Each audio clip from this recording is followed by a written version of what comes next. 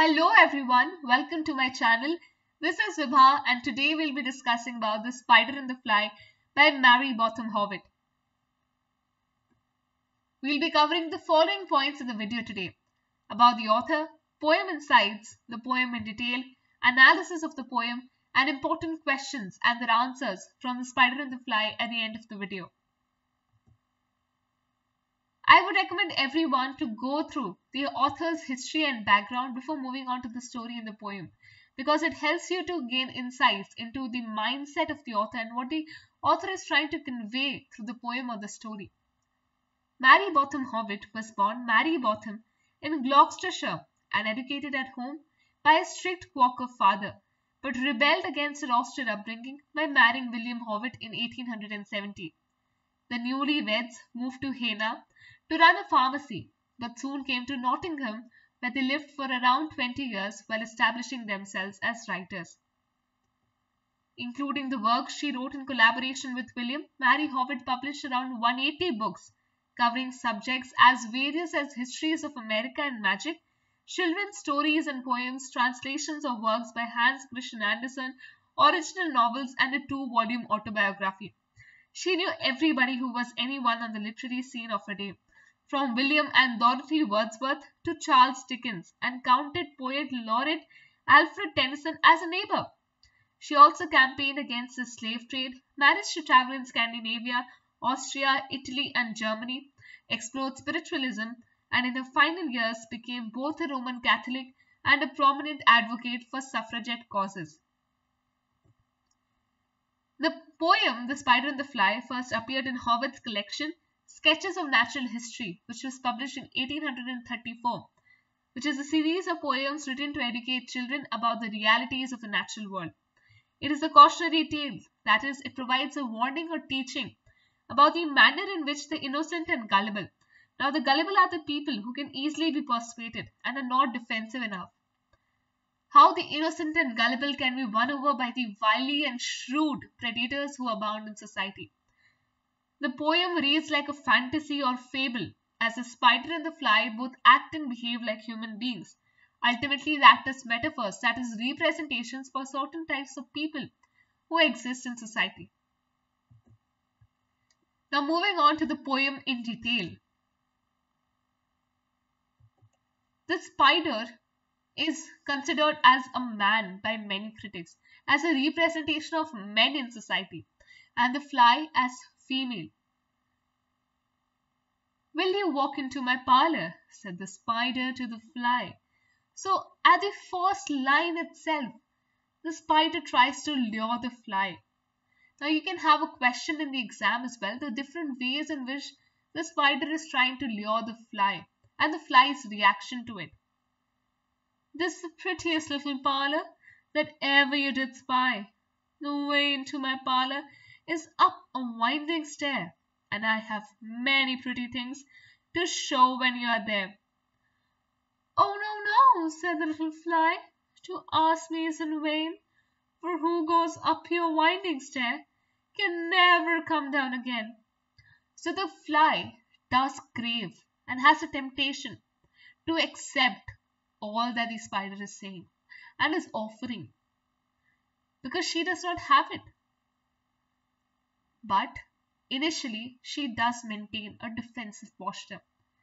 She says a clear no to the spider, because she has heard what the spider does to the victims. Now, the next tactic by the spider is that he says that, "Fly, whatever I am doing is for you only. You might be very tired. So, look around. I have a little bed with such fine and thin sheets and curtains drawn all around. You won't have any disturbance. You can rest because you are tired. I'm sure you must be weary, dear, with soaring up so high. Will you rest upon my little bed?" said the spider to the fly. "There are pretty curtains drawn around. The sheets are fine and thin. And if you like to rest a while, I'll snugly tuck you in." "Oh, no, no," said the little fly, For I've often heard it said, they never, never wake again, who sleep upon your bed. She's still trying to defend herself, protect herself from the spider. Now, this can be compared to, I'll give you a very realistic example. When you go to a parlor, say just for a haircut, they'll say, oh, your skin is so dry, get a facial. Oh, your nails are not good, get something done on your nails. Get something else done on your hair. Now, you think there is actually a problem with your skin, your hair, your nails. So you get lured easily and say, okay, I'm ready for the treatment. So these are the ways in which the predators lure people. Said the cunning spider to the fly. Here the word cunning is used. Dear friend, what can I do to prove the warm affection I've always felt for you? I have within my pantry good store of all that's nice. I'm sure you're very welcome. Will you please to take a slice? Oh, no, no, said the little fly. Kind sir, that cannot be. I've heard what's in your pantry, and I do not wish to see. Now you see the transition. Cunning spider. And the fly, though she still says that I don't want these things, she uses the word kind sir.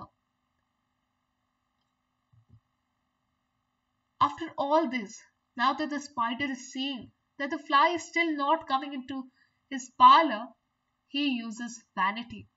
He uses flattery to get her in. Sweet creature, said the spider, you're witty and you're wise. How handsome are your gauzy wings. How brilliant are your eyes. I have a little looking glass upon my parlor shelf. If you'll step in one moment, dear, you shall behold yourself. I thank you, gentle sir, she said, for what you are pleased to say, and bidding you good morning now, I'll call another day. Now, gauzy means thin and transparent. The spider says, see, you've such colorful and lovely wings. You're so witty. You're so wise. Why don't you come? See, I have a looking glass. Behold your beautiful self. Just one moment, and it's all over. The fly now starts to fall in because she says, gentle sir. She thanks the spider for his pleasing words, and she likes what she's hearing. She's not saying now, oh, no, no, don't tell me. I've heard whatever has happened. She acknowledges. She tells, I'll come back again. There is a huge change in the fly. The spider now realizes that he's getting successful. The spider turned him round about and went into his den, for well he knew the silly fly would soon be back again. So he wove a subtle web in a little corner sly, and set his table ready to dine upon the fly. Then he came out to his door again, and merrily did sing, come hither, hither, pretty fly, with the pearl and silver wing. Your robes are green and purple, there's a crest upon your head. Your eyes are like the diamond bright, but mine are dull as lead. The trap is laid because he knew the fly would be back again to hear her praise. Now from the parlor, the word den is used. Spider knows he has done enough to lure the fly. So the fly is now thinking that, oh, she's soaring high. Oh, I'm above all. I have such beautiful wings, a crest on my head. My robes are beautiful. Alas, alas, how very soon this silly little fly, hearing his wily, flattering words, came slowly flitting by. With buzzing wings she hung aloft. then near and nearer drew, thinking only of her brilliant eyes, and green and purple hue, thinking only of her crested head. Poor foolish thing!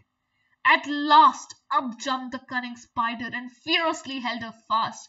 He dragged her up his winding stair into his dismal den within his little parlour, but she never came out again.